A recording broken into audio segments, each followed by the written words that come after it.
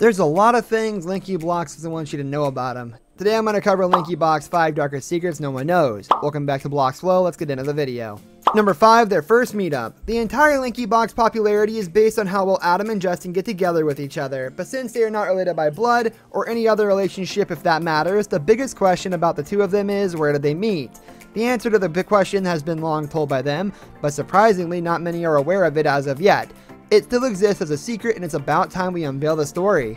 Adam and Justin met each other at an international film festival in 2015, where the two of them got acquainted with each other due to their admiration of each other's work. They were fans of what each of them had been creating over the years, and it was filmmaking that provided them with a common ground to be friends. And of course, that friendship got translated into a lifelong work arrangement that has been working pretty well for them.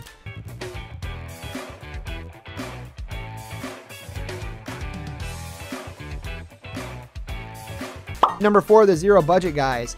Coming down to number 4, here we'll be talking about the reasons why they are called the Zero Budget Guys, and everything surrounding that nickname of theirs. It seems a rather unusual nickname for someone to come up at random, but the thing is, it isn't as entirely random as you would think. Before getting into any discussions, I must acknowledge the fact that Adam and Justin are called the Zero Budget Guys is no secret. Literally, anyone that follows them or has watched their videos would know about this name. So yes, that is not the dark secret you guys must be wondering about. The reason why the two of them are called the Zero Budget Guys is that they make zero budget parodies of songs and movies, or generally speaking, any video clip in that sense. If something parody potential is out, these two won't waste time in making fun of it. And the reason they take pride in zero budget is that they actually don't spend a single penny on those parodies. But the dark secret about all this is that despite their long-standing relationship, Adam is not always fond of what Justin does. Justin apparently sells him off as a chick, funny, and cool kind of guy, but I would just laugh off matters and take things very lightly. Adam, on the other hand, tries to look like the mature one, but it is said that Adam verbally expresses his concerns over Justin's behavior. The greater problem with this fact is that his misunderstanding or mishap might cause a great deal of trouble for the two of them to operate. And if a lack of communication persists, there's a high chance that they might even end their partnership of working together for the channel on YouTube. Bruce, please. I understand. Number 3, Justin in the cinema. There is one particular dark secret people don't know much about Justin and his childhood, though this does not involve Adam in the situation. It still appears to be a very important thing to discuss. And don't worry, Adam will have his fair share of dark secrets. It was revealed by Justin that when he was a kid back in middle school, he snuck into an R-rated movie with a friend. They kept on watching the movie until they started checking the tickets, and it was then when he was forced to flee from the cinema. My mind was literally blown, but they were like, okay, here's a Nintendo GameCube, here's like Super Smash Brothers, here's some Mario games, but Number 2, Adam and his girlfriend. Since number 3 was about Justin, it was fair that number 2 would be about Adam. Now again, since this fact is from Adam's childhood, it definitely is not going to have Justin involved in it.